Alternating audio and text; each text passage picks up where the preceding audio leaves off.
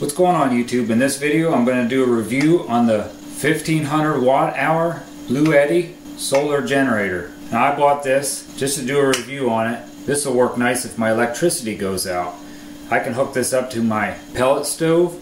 I could hook this up to my freezer. I could even hook this up to my camper, or I could hook this up to my refrigerator. I'm going to try to do a video on this later on just to see how long this will run my pellet stove for. I'm guessing it's probably going to run my pellet stove for maybe about 5 hours with no solar panels hooked up to it. If I hook solar panels up to it, depending on if I have good sun or not, it might run it for 8 hours or 10 hours. Or if you would turn your pellet stove on just for a few hours and then shut it off, you might be able to go days with this to let it charge back up if you live somewhere you get real good sun all the time. Let me go over some of what we got on the front of this Bluetti and what's on the back of this Bluetti and some of the specs on this thing. Well, first, this is what come in the box. It came with a warranty card, a really easy to read manual. It came with a wall charger. Some people will buy these things and not even get solar panels. They just charge them up from their wall and maybe take them in their boat or take them on their camper for a day trip, or maybe even put it in a van or in your car. If you stuck this in your trunk and plugged an extension cord to the outlets are in the back. If you plug an extension cord to it, you could stick that up inside your car and you'd have power for a whole day trip. And it came with this 8mm plug with MC4 connectors on the end that will connect to solar panels. This is what most of the solar panels have on them, so it makes it really easy to connect to solar panels.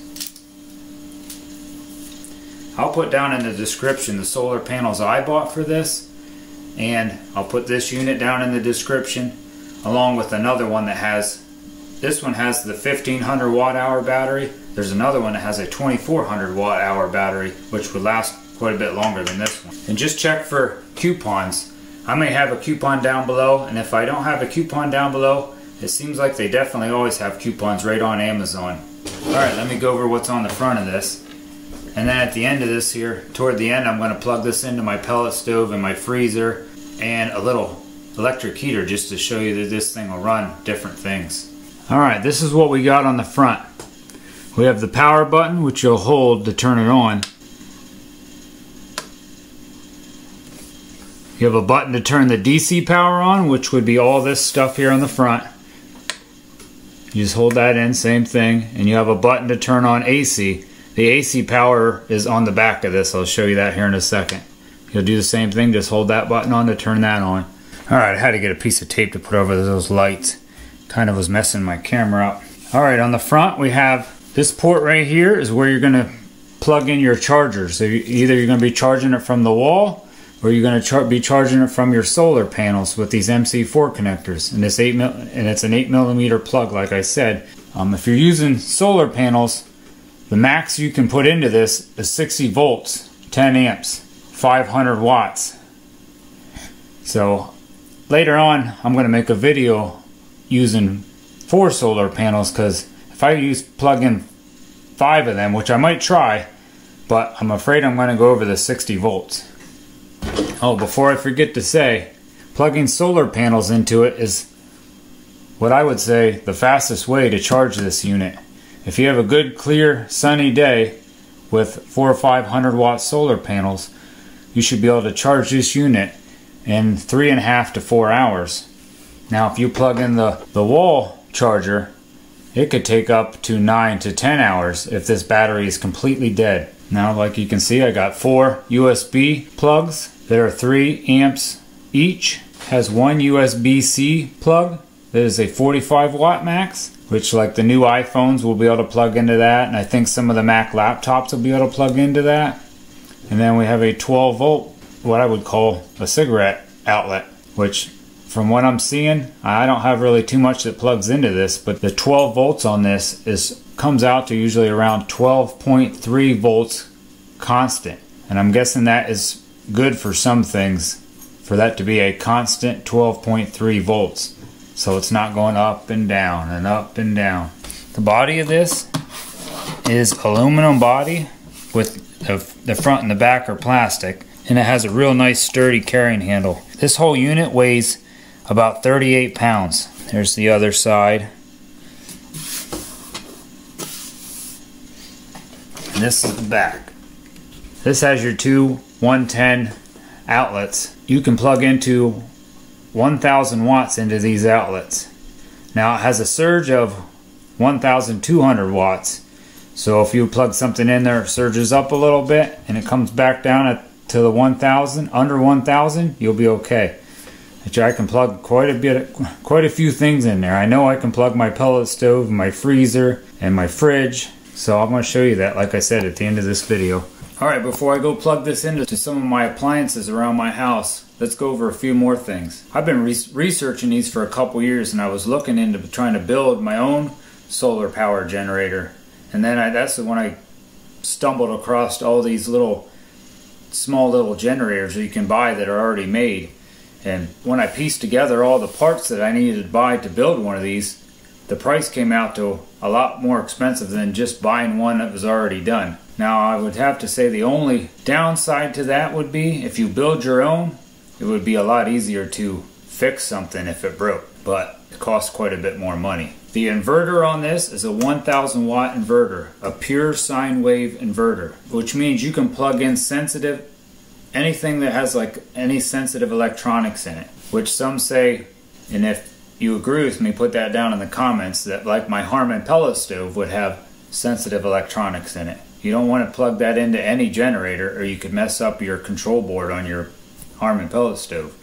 So I know this is going to run my pellet stove just fine. Or I don't know, maybe a CPAP machine, if anybody knows if that would be something like that. But it's definitely not going to hurt to plug a computer in this to charge it up.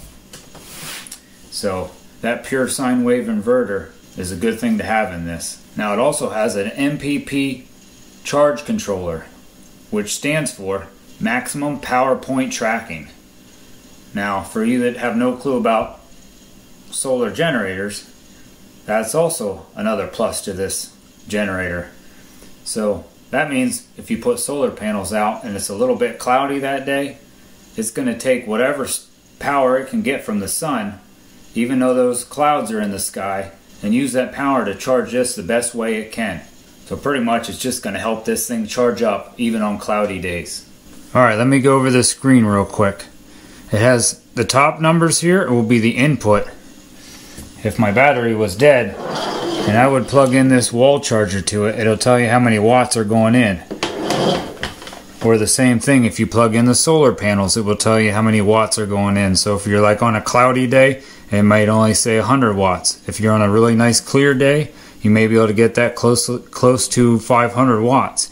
That's why this charges a lot faster with solar. Then if you plug in something to the USB, it will tell you how many watts are going out. Let me turn this on. There, showing 3 watts going out from my wife's iPad. Now let me take this and I'll go plug in some AC stuff and we'll watch how many watts goes out of the 110 plugs in the back. Alright, let's try my freezer. I have my freezer unplugged. Here, I'll show you. These lights are out.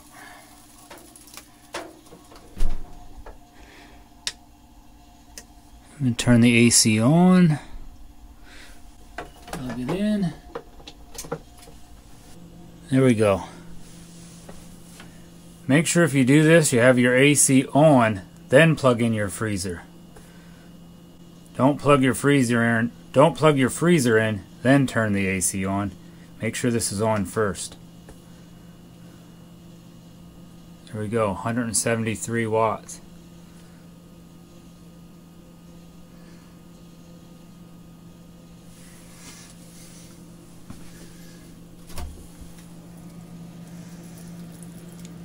And she's running.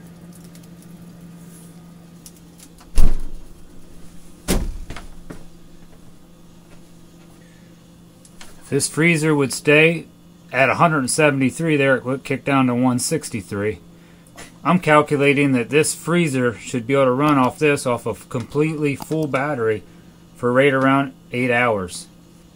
Now if I would plug solar into that, it could go a lot longer. Maybe for days if you had good sun. Alright, let's go plug something else into this. I'll go get my little heater and try that while it's sitting here. Alright, I got my heater plugged into the back. That's just the fan. Oh, there's heat on low.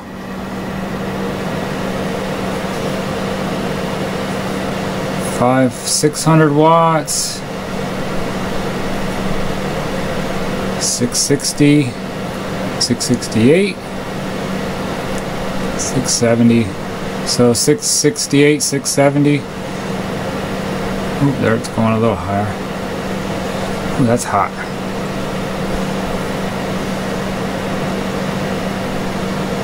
Looks like it's about 677. I don't think you're going to run this little heater off of this for too long.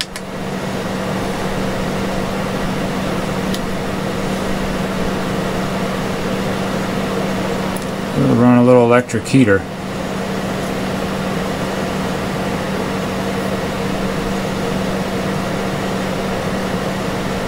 Alright, let me go try to hook my pellet stove up to this. Alright, here's my pellet stove. Let me plug my pellet stove into this and see what happens.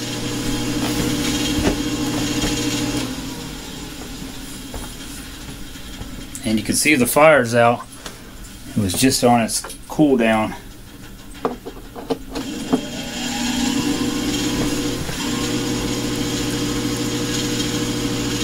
And let me go turn up the thermostat so this thing will kick on.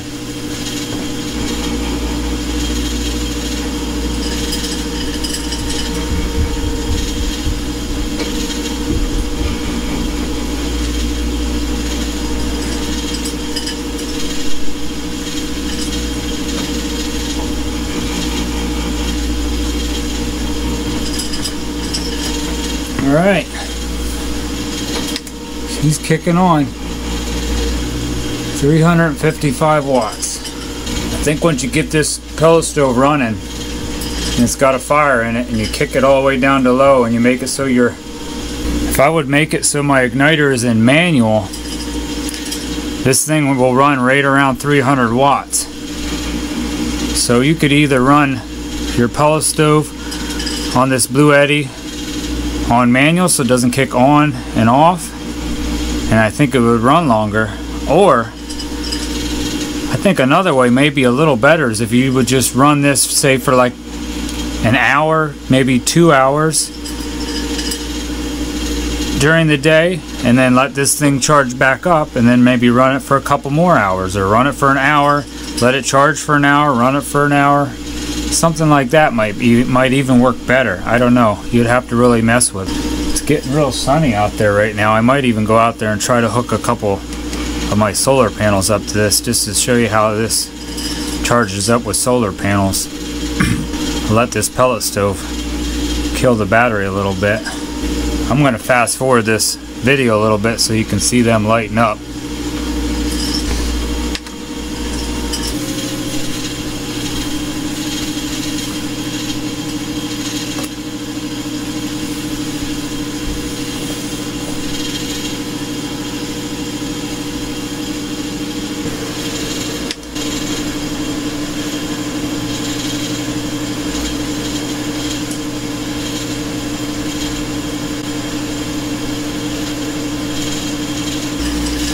Alright, we got fire.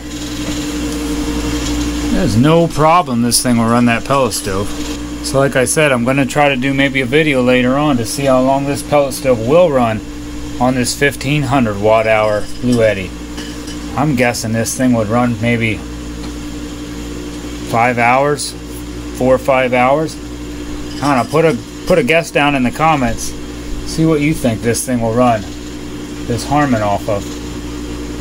Or how long this will run this Harman with a completely full battery.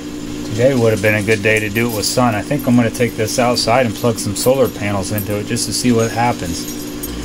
I'm going to plug this little heater into it at the same time that's running. I just want to kill this take some of this battery down just to try it with the solar. Let's see what happens. This will really heat my house up. Here we go, see if I kill it. 600, 700, 800, 900, uh-oh, 1,000,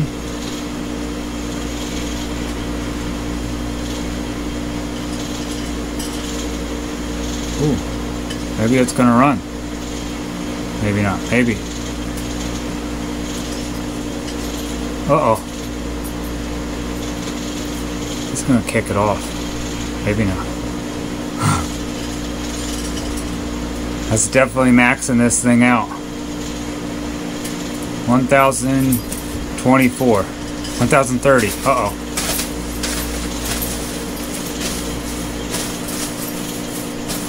Oh, there it dropped down below 1,000. Whew.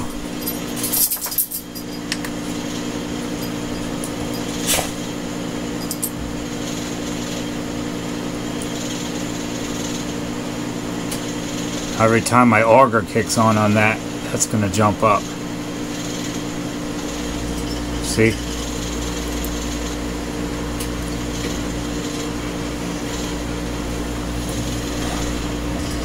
Fans are on. Now we're really pushing it.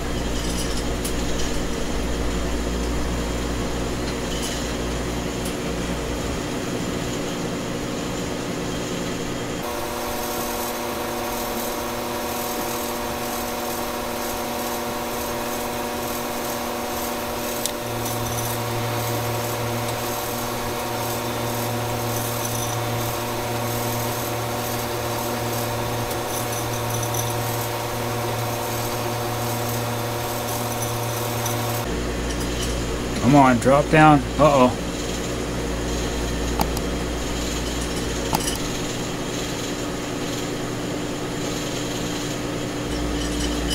Still hasn't shut off.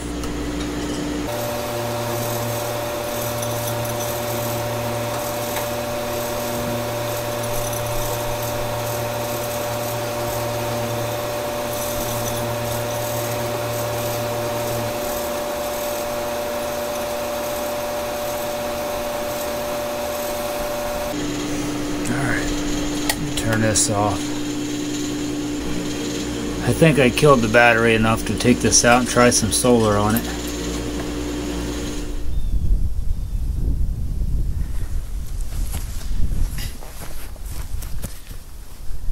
Alright, I got 4 of my solar panels hooked up, and I'm going to hook them up to this Bluetti and see what happens. I'll show you how I hook these up. It's kind of easier to show you on paper. This is how I have mine hooked up right now. Series parallel. I have these two hooked up in series, these two hooked up in series, and then they come down and they go into splitters. It's real simple. These two I have a positive and a negative hooked up, a positive and negative hooked up for these two, and then I take the positive from this one, comes down, and the positive from this one comes down, and they go together. Same thing here, negative comes down, go together into a splitter. Then I'm going to put them on, I think these cables are 50-foot cables. I'll put them down in the description, and I have a tester. I'll show you my tester. So I knew I didn't have over 60 volts, which I guess you could just guess if you want, and then the thing's going to shut off and you got to try it again. But it's easier just to buy one of these testers for, I don't know, it was like 15-20 bucks, and I could test it. I'll show you. I got my tester on, it's on the V for volts, and it's on DC for solar panels. And I'll take the positive and negative. I can pretty much stick these in here either way, it don't matter, but I'll put them in the correct way. If you put them in the wrong way, it's just going to show a negative value. And this will tell me how many volts I have. I have 41 volts, so I'm definitely not over the 60 volts max. with 4 panels. Now let's hook this up.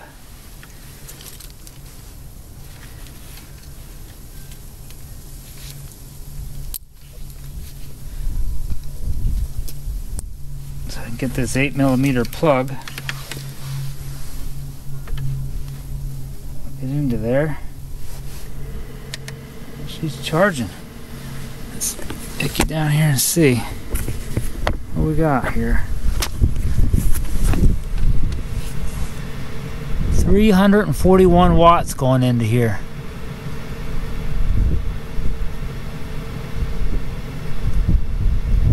That's pretty good.